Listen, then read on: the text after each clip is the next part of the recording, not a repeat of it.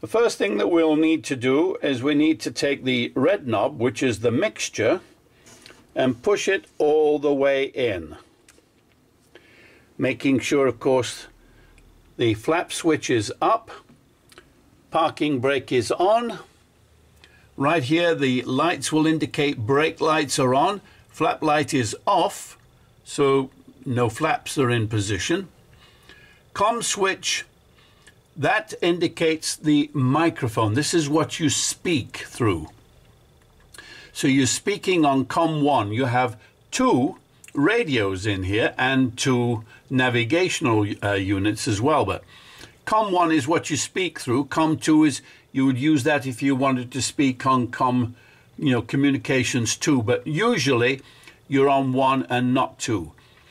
Both, that means you can listen to both radios. So you've got one here, you've got one there. And you can actually listen to two frequencies, two different frequencies at the same time. Sometimes very useful if you're monitoring air traffic control for your flight and you wanted to listen to the ATIS, that's the Automated Terminal Information Service, letting you know what the active runway is, weather conditions, etc.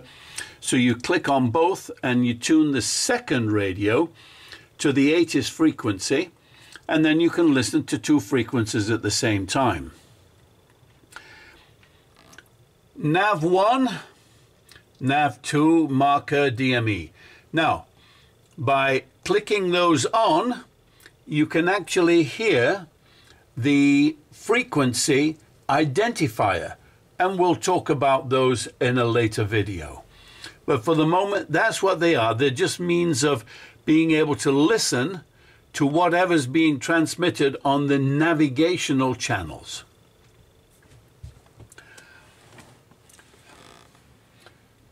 Over here, this is your registration of the aircraft. Gulf, of course, is for the UK.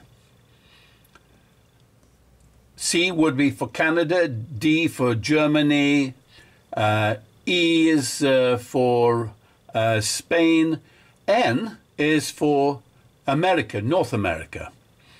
Now, most other countries will have letters. The United States has a combination of numbers and letters.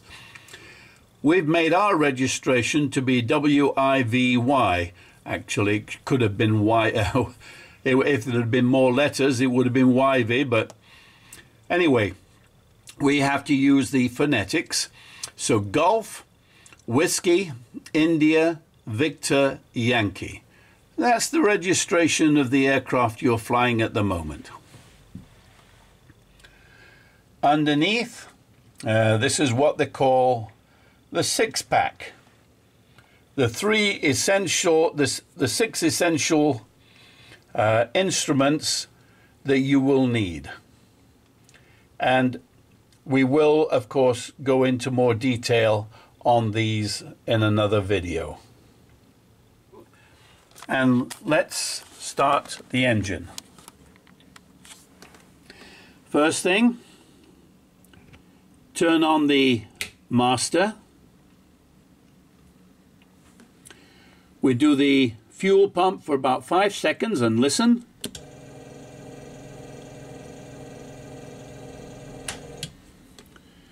We do the pitot tube heat on. We'll tell you about those later on. And the next thing we'll do is we'll turn on the beacon to let everybody know that there is something happening with this aeroplane. Next, we'll go over to the avionics and turn those on, and you can see it turned on all the radios. Now back down here, we're going to turn the ignition switch from off. It goes to the right magneto, left magneto, to both, and then it's spring loaded. We just turn it just like you do in a car, and it will start the engine.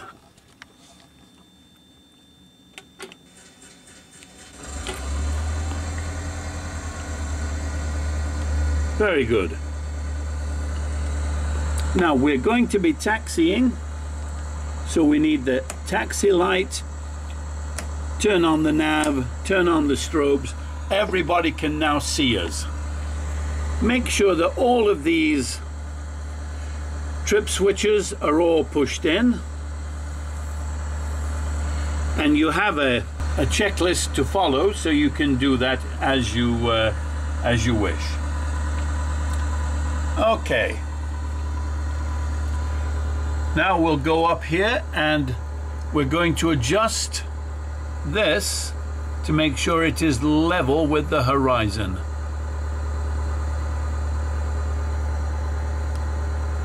And we use this button here to make the adjustment.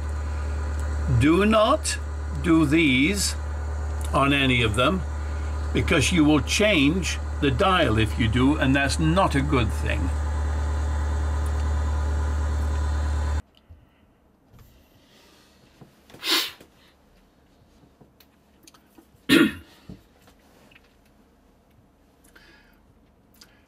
Now I want to show you how these controls work so that you know how they control the aeroplane. A car, of course, is on a road with wheels affixed to the road, and turning the steering wheel turns the wheels, and then you go around corners and all the rest. With an aeroplane, you have more axes than that. A car has just left and right and can go forwards and backwards. But with an aeroplane, you go left and right, forwards and up and down. So you have different axes. And here's how we control those axes. Now, let's have a look at the surfaces of our little Cessna. First of all, I'm going to start with the pedals. Now the pedals, when you're on the ground, that turns the front nose wheel. So it allows you to control the direction of the aircraft on the ground. In the air, it turns the rudder. So if I push left, there it goes. If I push right, there it goes. Left and right. Now, the steering wheel in a car will turn you left and right when you're on the ground. When you're on the ground in an aeroplane, the steering wheel isn't going to do anything. In the air, it does make a change. Now, if I pull back on the yoke, notice what happens here. These are what we call the elevators.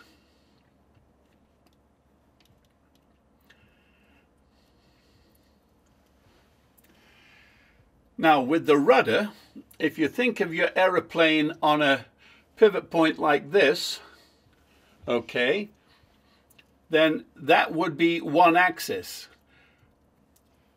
If the axis is going through this way, then obviously the aeroplane moves in that direction. And then finally, let's have a look at the wings. I'm now going to turn the yoke, the steering wheel if you wish, and I want you to see what happens to the tips of the wings when I do.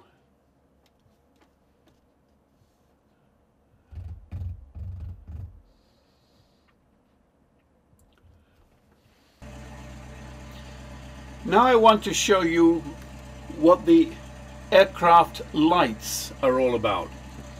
First of all, I want you to look at the tail. That's called the beacon. And I'm going to turn the beacon on. See? Now the beacon is flashing. That lets everybody know that you know, the aeroplane is in active mode. There's someone in control. I'll turn that off for the moment. Navigation lights. Those are steady lights on the wingtips. Green on the right, red on the left.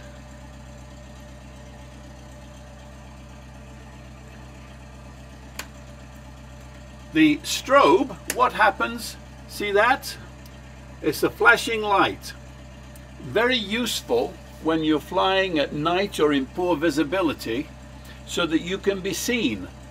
It's the sort of thing that you would probably want to use at an airport when you're taxiing, just to make sure that others can see you.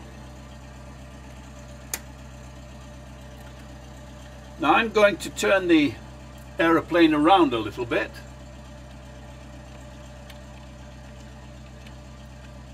Let me show you the close-up of the strobe and the navigation lights. There's the navigation light, and there's the strobe.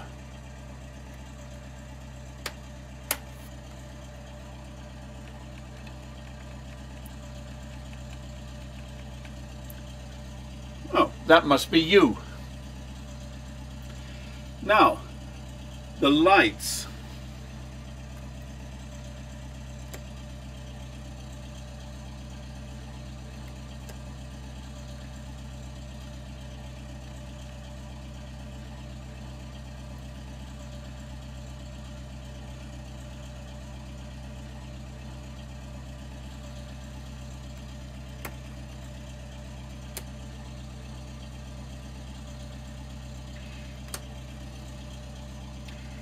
When you're on the ground and you are taxiing to the active runway, you will turn on the taxi lights.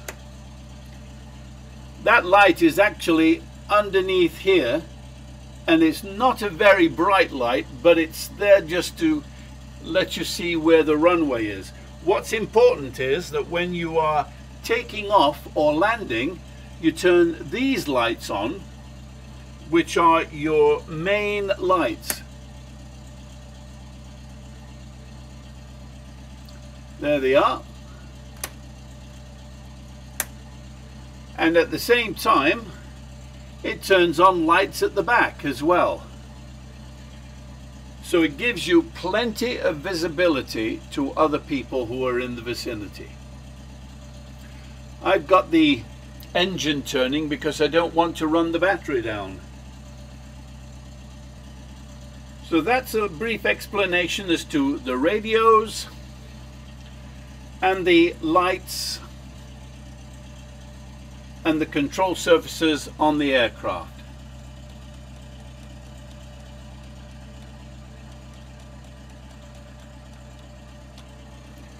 Here's a close-up of the wing. You can see what happens when I turn the yoke.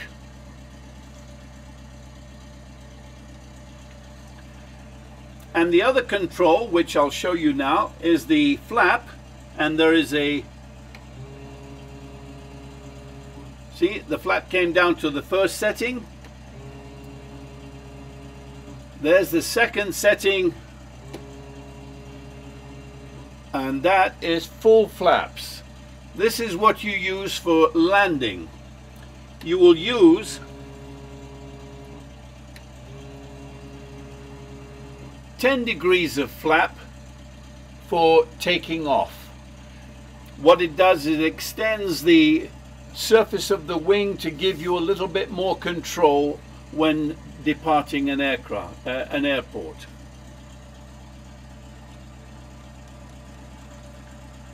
And then back here you have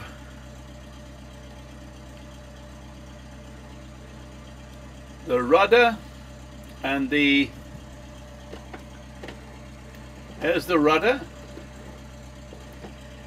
and there's the elevators.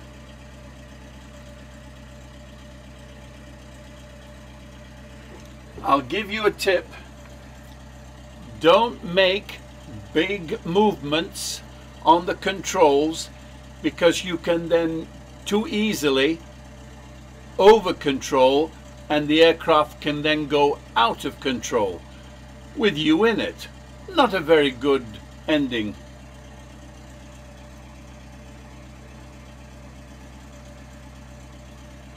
Okay, flaps up.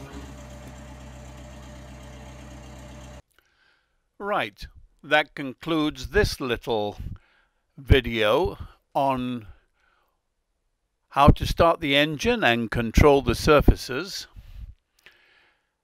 In the next one, we will show you about the radios, the navigation, and how that works. And then the final one will be taking the aircraft out for a little test run.